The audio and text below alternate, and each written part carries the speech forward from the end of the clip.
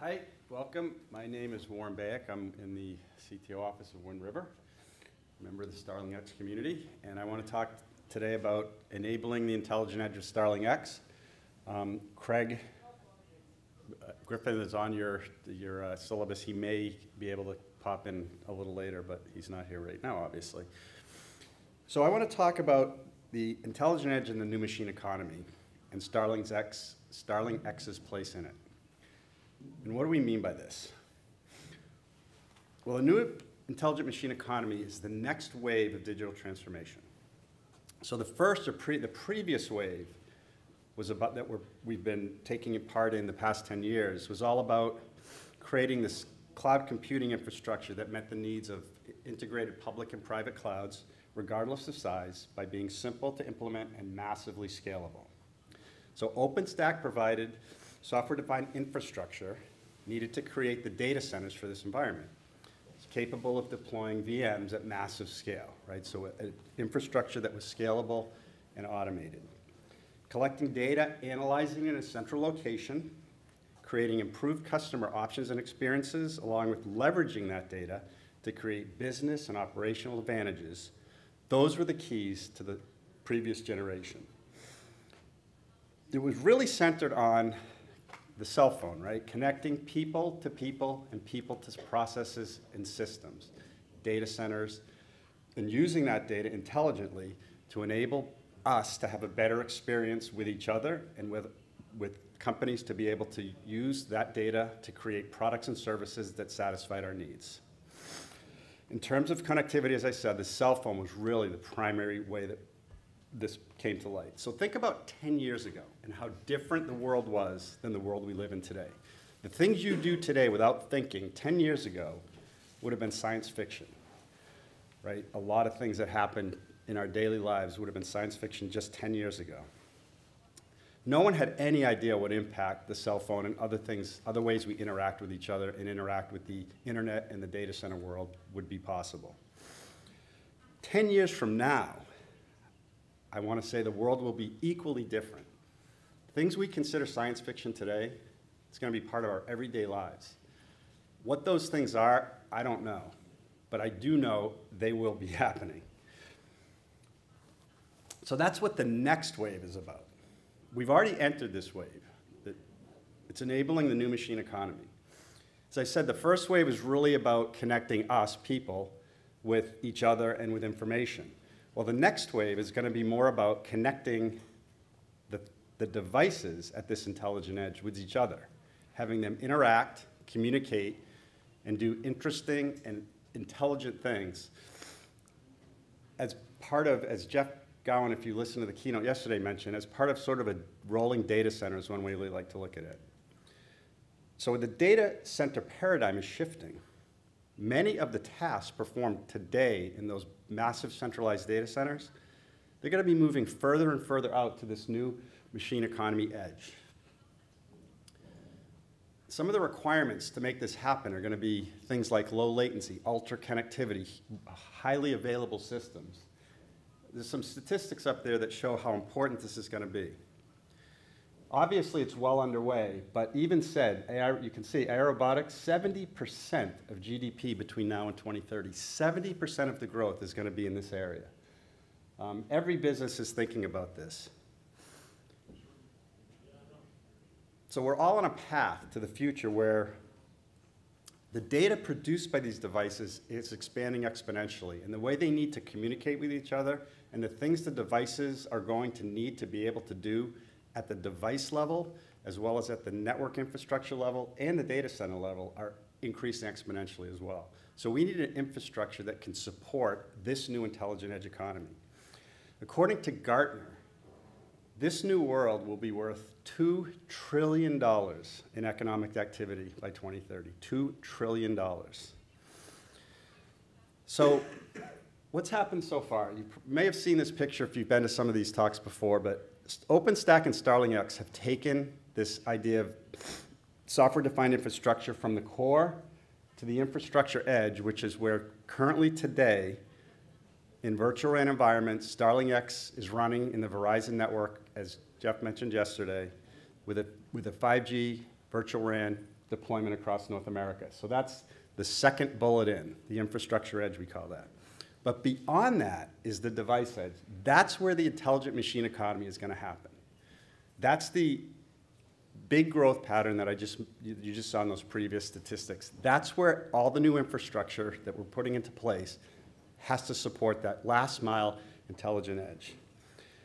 You know, think about what it is. It's really, the way to think of it is as a place, not a thing, right? It's the manufacturing floor, a campus, a city, a car, airplanes, underwater things, sports arenas, battlefields. All of these areas, that is the last mile, the device intelligent edge that we're talking about enabling with this new infrastructure.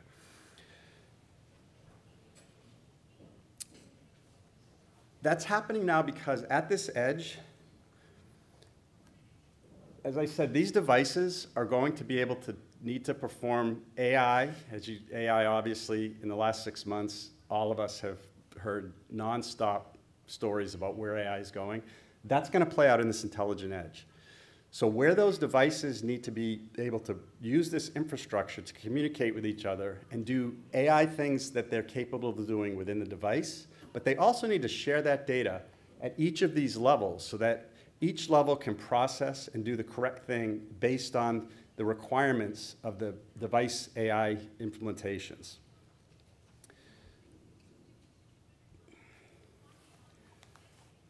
So how does StarlingX play into this? What is it first? I'm going to run through a quick overview of what StarlingX is. I'll be massively simplify it here.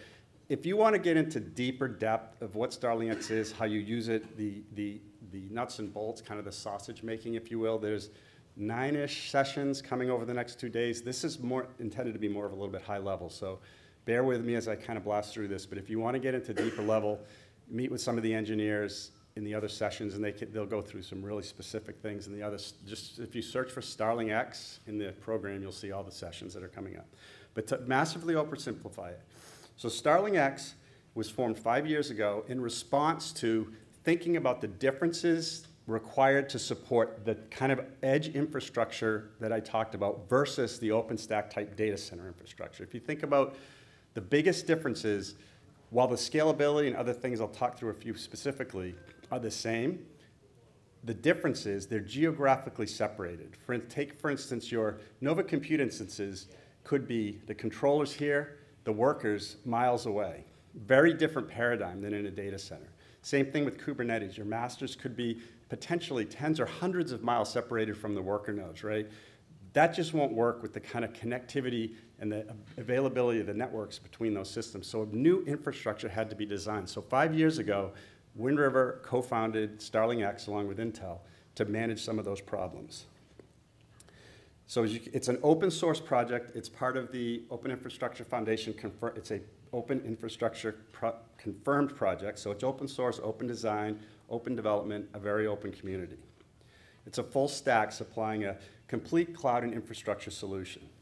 It's distributed, as I said, geo-distributed so that the workers, the sub-clouds, we call them nodes, can be distributed geographically separate from the controllers. And the optimized edge subcloud is really the part I want to focus on today. So what do we mean by optimized? Well, the scalability is critical. Just like the current data center, the scales has to go into the thousands. Of course, the difference is, again, this scalability happens geographically. So that creates a new set of problems that had to be solved. In terms of reliability, unlike the data center where you're 3 and 4 nines reliability, some of the applications that live at those edges, if you thought about what was happening out there, we're talking about cars, we're talking about airplanes, data telecom centers, data telecom connections. Out there, you expect 5 and 6 nines reliability. Very, very different paradigm than the typical data center IT requirements, because lives could be at stake. Small footprint is obviously critical.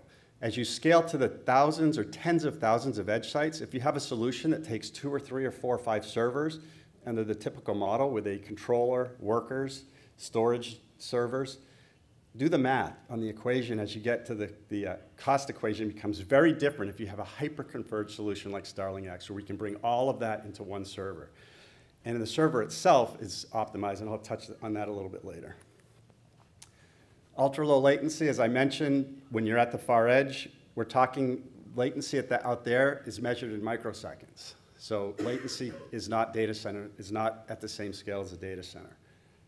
And finally, edge security and lifecycle management. Security is important everywhere. At the edge, it's again a different discussion because you don't have kind of a walled area where everything's in one place, everything can kind of be controlled. You're geographically separated. You have physical security problems.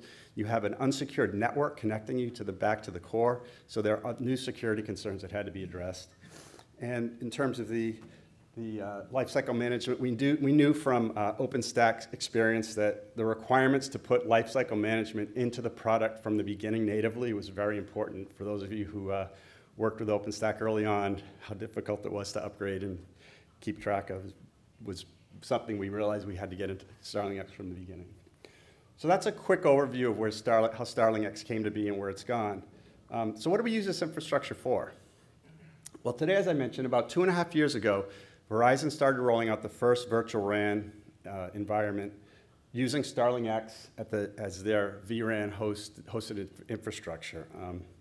Vodafone and KDDI are also following along. So what's happened is we've proven scalability and reliability at massive scale now. That question's been answered for StarlingX. But we're here to talk about additional use cases beyond telco. It's interesting to me that StarlingX has become kind of the de facto virtual RAN telco solution because there's really nothing specific in StarlingX to do with telco. It just happens to be a great use case that is monetizable today and the first place that customers were willing to give it a shot. So as Jeff said yesterday, this is really important.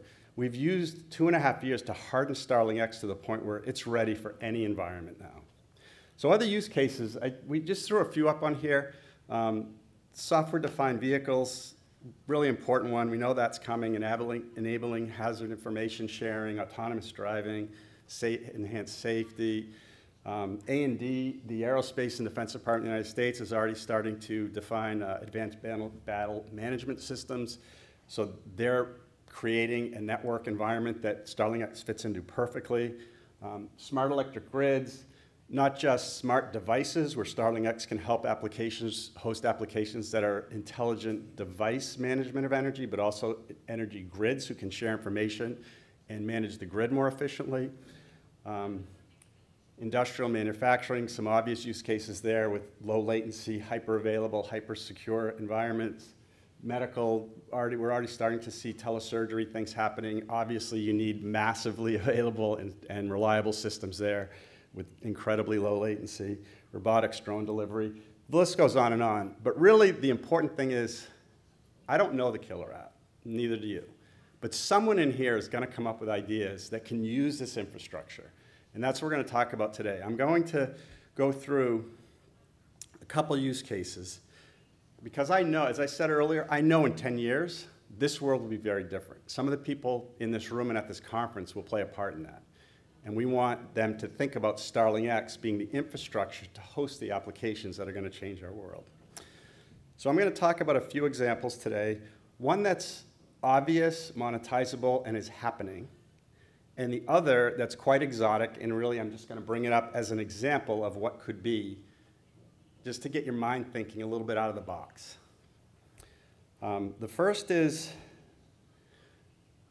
the software-defined vehicle. We talk about this a lot. One of the differences here with the existing telco infrastructure, if you think about what the telco use case is, telco is near, if you think about that drawing that I had with as you worked further to the left, you were getting more to the device edge. At the very far edge of that in the telco environment are the radio towers. StarlingX sits one place in from that on the infrastructure of the telco. So we host applications like vRAN applications, MEC applications that control things at the radio edge. The autonomous vehicle is potentially a little different in that we actually could extend StarlingX into the device. So this device would essentially become a subcloud in the StarlingX nomenclature. And that's happening today. These companies are beginning to create this environment. GM has said they expect publicly in their reports to the street 20 to 25 billion in annual revenue via software. By 2030, I believe the date, and today that's about 2 billion. So you can see where GM expects to see a massive part of their growth over the next 6 or 7 years. Ford's followed suit. All the car companies are saying the same thing to their investors. Car companies are quickly becoming software companies. Obviously, Tesla is the poster child in this, right? The software in a Tesla is essentially the car. All car companies are going to be software companies 10 years from now. And we believe with this type of an architecture, the car is going to be, it literally is going to be a rolling data center. The difference with a car, it has to be hyper-connected. If we're going to realize the V2X things that I've listed here, vehicle-to-vehicle communication, device, infrastructure, some of these are happening already, and they use well-defined protocols within the car. Some need to communicate to devices, street signs. Some will need to communicate with each other for intelligent traffic control. The use cases are enormous. And one of the interesting things that has to happen within a car is there are mixed criticality services running. Some of those things, your infotainment system, not so important, right? Your ability to realize a kid's running in front of the car, critically important. Those have to live together. And StarlingX provides a way to separate and keep each pod, each container in its own box, and let the critical systems have preference over the other systems. There's some other things that could happen in a car too. For instance, some of the applications or pods don't need to run when you're driving the car. The things that unlock your door, if that's a software system, when you get near the car, that has to be enabled. But once you're in the car running, you don't have to have some of the things running. So StarlingX gives you an easy way to manage applications within the car so you can use the resources more efficiently. Unlike a data center, the resources in a car are basically inelastic. Once you're in the car, you have what you have. So you have to have an intelligent way to use those resources and not have everything running all the time. And StarlingX gives you good ways to manage the applications and the resources within the car. So in this world, this is where people like GM, Ford, and others are looking to figure out an infrastructure that will support this. StarlingX has the perfect answer for all the questions that are being asked about the infrastructure and all the demands being put on it. And as I said, this is happening. It may be a few years away, but this vision is en route, and we expect StarlingX to play a major role in it. Now I'm going to take you down a little different path. And this is just to get you thinking. I actually just was listening to a podcast last week and came across this company. I don't know how it's pronounced, Pidgeot, maybe, Fast Info. It's a Boston-based company, and they create basically robotic Sherpas to follow you without you requiring to be managing a joystick, without you having to interact with it in any way. It's an intelligent device that knows how to manage. It's really built for kind of the 15-minute city that you've heard about. And it allows people, such as this woman who's carrying a baby, typically she wouldn't be able to do things in that environment. She couldn't go shopping because I have to take my kid and do those sorts of things. Well, this gives you an option to have the Sherpa follow you along. You can go to the market, throw things in it, and it will come take care of everything and go home with you. Well, it has to manage things like, how do I get across the street? How do I wait for, no, it's time to stop here and I have to wait. You notice she doesn't have a joystick in her hand or her cell phone out and watching it. It's the machine itself is intelligent enough to know what she needs to have happen and make it happen.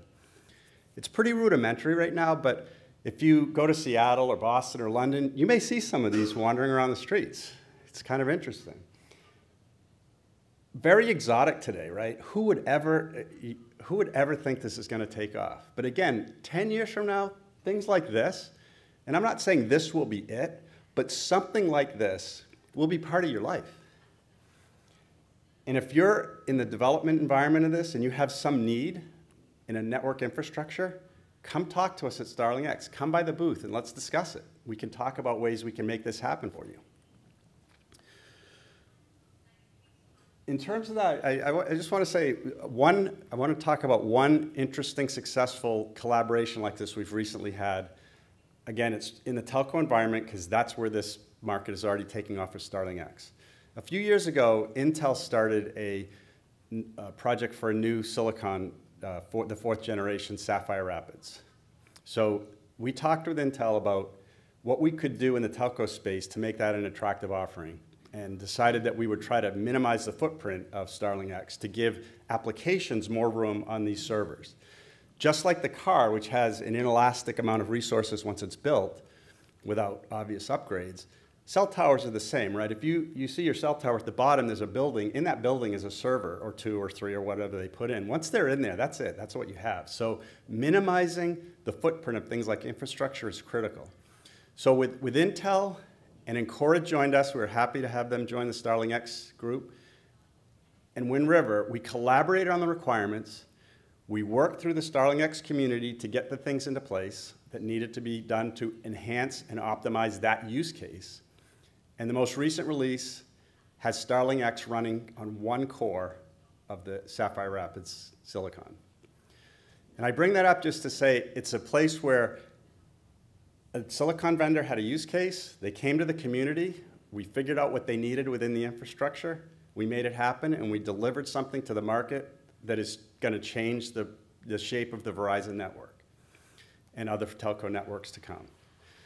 So again, as you come up with use cases where you can use low latency, high availability, you know, all the things that I mentioned earlier, all the benefits and advantages of StarlingX, please come by the booth. Join the community. Let us talk about what we can do within the infrastructure together to enable your use case and bring it to market faster.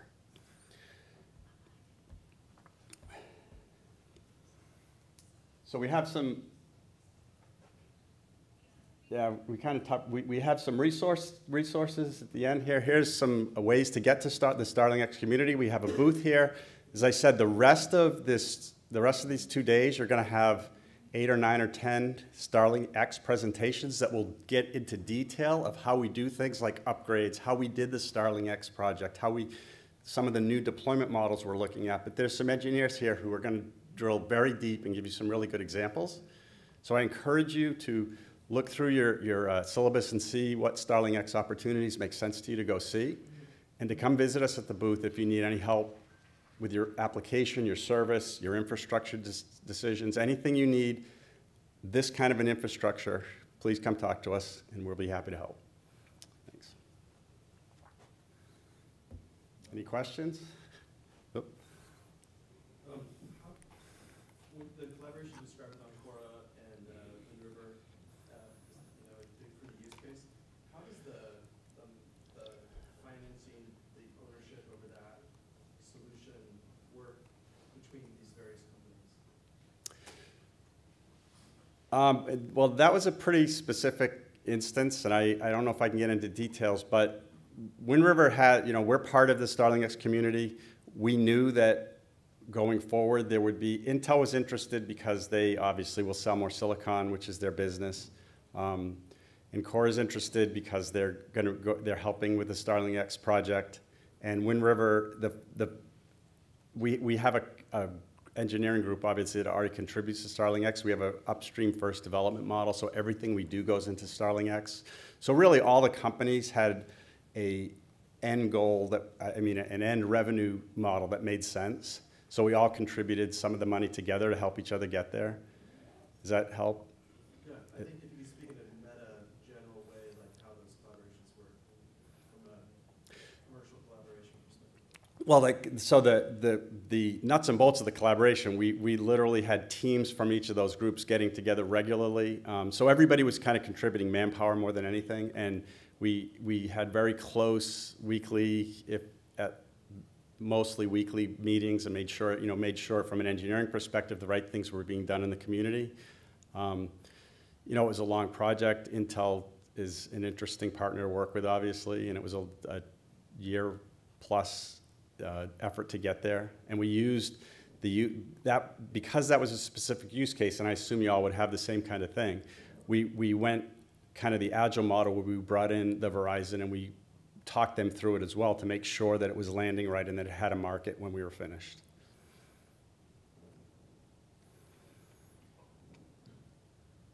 And again, Wind River can help with that if you have, customers. We have a lot of reach, being a 30-year company doing a lot of you probably have heard of Wind River from the VX Works days. So we have a lot of reach and a lot of customer output. So we can help the StarlingX community get into maybe some places and get conversations with customers that may be unreachable for some.